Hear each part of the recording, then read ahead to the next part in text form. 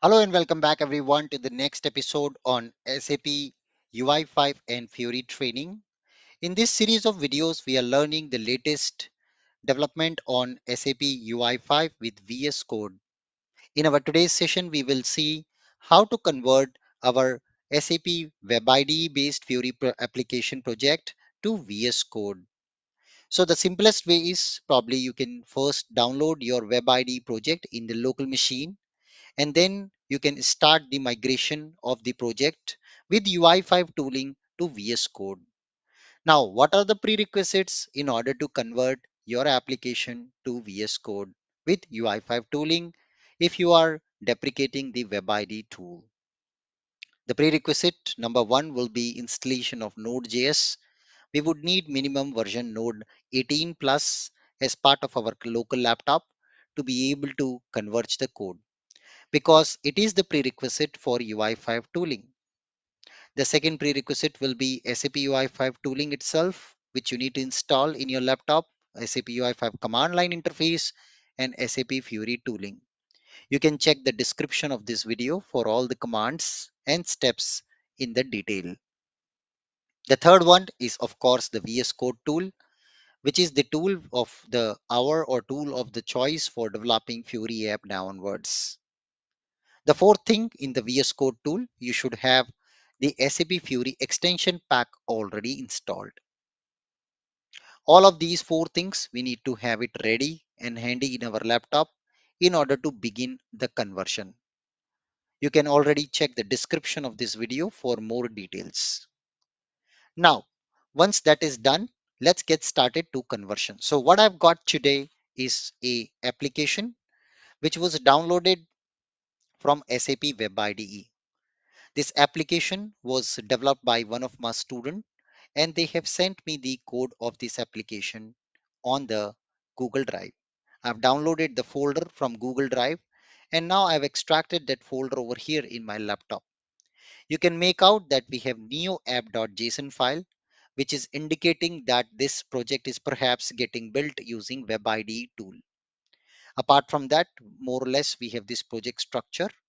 But if you also look at some of the files, which I will show in a minute, it will redirect and give you an idea of a WebIDE project.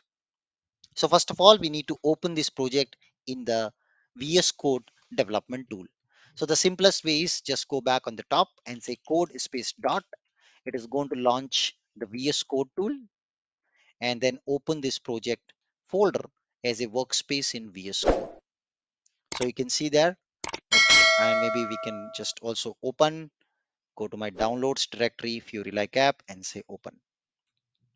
So now the application is open in the VS Code. We can make out that we have the old way of developing index HTML with the bootstrapping, and you can see building the component container with the old technique, right? So now we would want to convert this to the to the to with the UI5 tooling.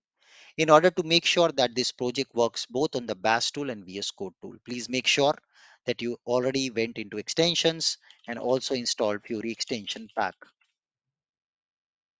That is already installed in your VS Code environment already. Once that is installed, then only we will begin the migration. So now it is very simple. Just have to press F1 key on the keyboard and search Fiori migrate project to use for the use in Fiori tools. That's it. Click on that. It is now identifying the project directory for us, where it will locate all the necessary artifact along with the namespace and the project type. You can see it has identified the namespace of the project, IBM Finance Account Receivable project, and it's a freestyle project built using OData v2. Right now, it doesn't have connectivity to any system. We can change that connectivity we want, and now I can choose the project and start migration. I will also maybe can take a backup of this code first of all in the Git, so we can also note down all the changes later on. So let's take a backup in the Git first. I'm going to launch my terminal. It's always a good practice to have a backup of your code. So git init, initialize a local Git repository, git add all the features and git commit my old web IDE project. So now we have committed it to the Git repository, local Git repository. So at least we'll know the changes what migration brings in. So next step will be to press F1 and start the migration tool, which is provided by SAP as part of the tooling. Make sure that you've already installed the SAP UI5 tooling. How do you check if your SAP UI5 tooling is installed? Just type command called UI5-V to check the version. Okay.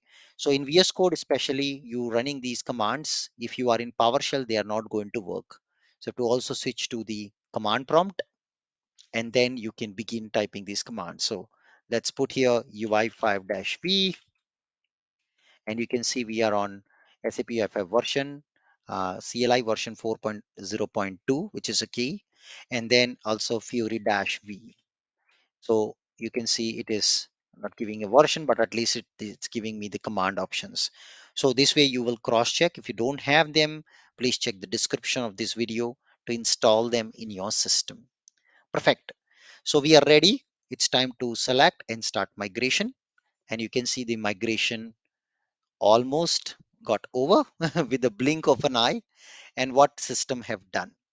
So system have got me two new files, package.json file with all the necessary scripts, UI5 YAML file, which is the main file for um, doing all the necessary middlewares added with the UI5 tooling support to connect to the SAP UI5 SDK for bootstrapping. In addition to that, application preload module and backend connectivity.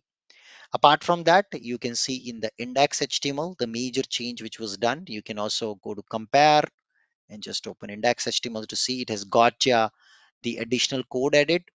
Plus, most importantly, it has got now the component loading through the init in bootstrapping. So it is getting the component support and it has added the div tag for loading our component JS rather than using the code based loading with component container object. We've got the component loading with the UI5 bootstrapping itself. So it has deleted the rest of the code also automatically. And my final version of index HTML looks something like this, where I don't have any manual script code to load component.js. It's loaded through a component support component given by SAP with a div element with component name. Yes, so that it has done the conversion. In the manifest also, it has added additional support for all the artifacts, keywords. You see source template freestyle, yeah, and then supported themes. It has gotcha according to the Fiori themes, and then all the additional features it has added. Minor changes, not major ones, when it comes to the skeleton according to the latest version of manifest. So it has got me all these things now, and we are ready to test this application. So we can just say UI5 serve. That's it. Once again, I need to be in command prompt to do this. So let's clear the screen, UI5 serve. And I know there is a defect in his project, which I will also fix it. So let's start the application. There you go. It's booting up, it's starting. And that's a very good thing. And I can just go back and launch my application over here. And it's not getting any data. And the reason for not getting data is definitely there's an issue in the code, yeah, which is done by my student. So of course there's some bug actually. That's why he has sent it to me. So I'm going to now fix that bug. So let's check it out, the binding part. So I'm going to head over back to the binding part in the view where we are binding with a fruits entity set. And I guess the issue is with regard to the modeling.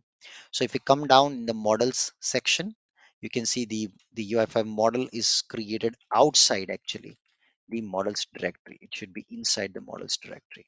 That was one small fix. It's basically a bug fix which I'm doing. No need of settings. So now the model will get created. Let's see if live loader is working for me.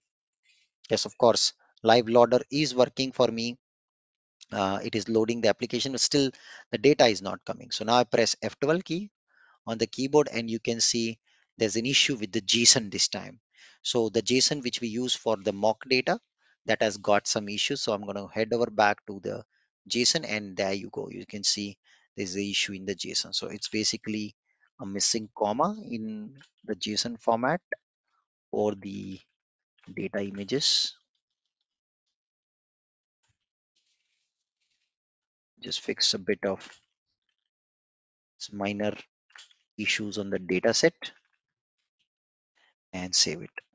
So there's a live loader module which is going to load data live. I will again press F12 key to check the console issues, and this is still an issue with the Apple. Okay, so let's check it out. Right on the top, put a comma there. Yeah, okay. So still we have an issue in somewhere on one of the line, I guess so. So let me just check that. It's here on this line, somewhere like here. I guess we have put double comma there. Yes, okay. I save this, and there you go. My application is live and running. Fantastic. So that's my application is running fine. And now you can safeguard your application with the Git again. So you can just Git commit and your application is ready. Same application now you can push to the GitHub and bring in that into the business application studio to start consuming your application. Wow. So that is how easy it was to convert a WebIDE based application now to a VS Code environment or to the Business Application Studio. I hope you enjoyed this video. If you enjoyed the content, please like, share, and subscribe this channel. And do leave me your comments down below about what else do you want me to create more videos and more content on. Till then, Anubhav signing out. Thank you once again for your time. See you in the next class.